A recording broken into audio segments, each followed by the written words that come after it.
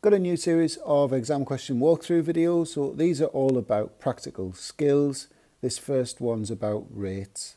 And as always, the link to the questions in the description of the video if you want to try it first. Okay, so make a start then. So the first thing I want to do is do the calculation so we know what quantities of chemicals to use. Then I'll move on to talking about the procedure that you would need to follow, and then we'll talk about how you process the results graphically to calculate that initial rate.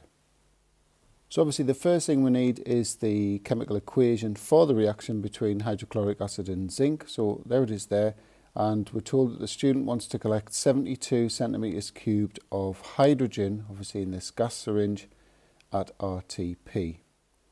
So the moles of hydrogen that they're going to want to collect is the volume over the molar gas volume. So in centimetres cubed, that's 24,000. So that's 3 times 10 to the minus 3 moles of hydrogen to be collected.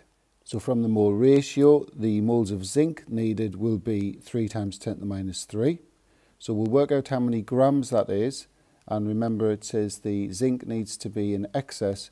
So obviously once we've got the mass of zinc, we need to increase that slightly so that it's in excess. So the mass of zinc, moles times MR, so there's your calculated value. It's a 2 decimal place balance.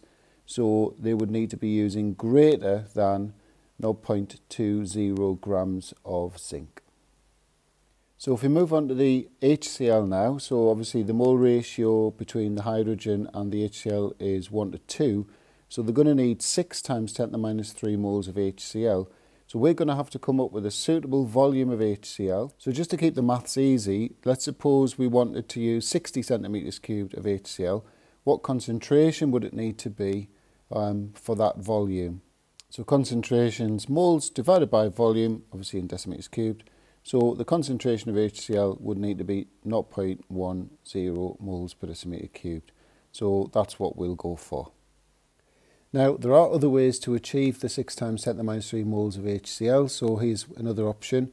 You could go for double the concentration of acid, so 0.2 moles per decimeter cubed, which would mean you'd only need half the volume, so 30 centimetres cubed. Now, if you've gone for 1 mole per decimetre cubed HCl, then the problem with that is the volume of acid you need is only 6 centimetres cubed. And the issue around that is that you'd have a large percentage uncertainty in that measurement. And if you went for 2 moles per decimetre cubed acid, you'd only need 3 cm cubed of it, which is ridiculously small, and the error would be very, very large. So personally, I'd go for that. So moving on to the procedure now, we've established that they've got to use more than 0.2 grams of zinc. So I've just gone for 0.25 grams of zinc. Obviously that's using the 2 decimal place balance, but we're not going to get any marks for saying that because it's all mentioned up in the information. So measure out the mass of zinc, measure out that 60 cm cubed of 0.1 moles per decimeter cubed HCl, again obviously using the measuring cylinder. Next thing we need to do is add the reactants to that conical flask in the diagram, attach the gas syringe and start a stopwatch. The final thing we need to say for the procedure is just that they need to measure the volume of gas produced at regular time intervals. I would always quote a suitable time, so I'm going for about 20 seconds. You don't want it too close together, otherwise you'd be, it wouldn't be manageable if it was like every 5 seconds or something like that. Obviously, if it's too wide apart, that's not great either. So 20 to 30 seconds would be fine there. So moving on to the processing of the results graphically. So the first thing they'd do is they'd plot a graph of volume against time. They'd draw a tangent to the curve at the start of the reaction. So in other words, t equals 0. Remember, we've got to calculate the initial rate. Then calculate the gradient of that tangent. So they'd get the change in volume, change in y, and divide that by the change in time, so change in x. And then we'll just finish off by saying that the gradient is equal to the initial rate.